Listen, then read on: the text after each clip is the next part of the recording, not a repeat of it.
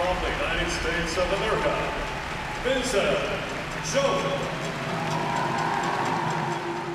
Every season to me seems like a long journey of self-discovery, but last season especially so. I came off of a back injury during the summer. I didn't have much time to prepare for the coming season, and I had to kind of reevaluate my training methods and how I approached my skating, how I approached things. I ended up thinking a lot about what direction I want my own skating to go, not what direction other people want my skating to go.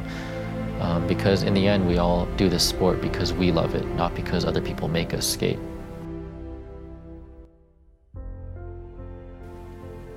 I worked hard on all aspects of my skating, honestly. I struggled with doubt and lots of outside criticism, and those things can all be hard to overcome. But in the end, I just reminded myself how much fun it can be to skate and how much I really want to improve myself and get to where I know I'm capable of being one day.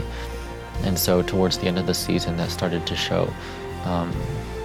My hard work manifested itself in results, and I was able to improve from every competition, from nationals to World Team Trophy. And I ended the season on a high note, and I'm really proud of the way last season came out.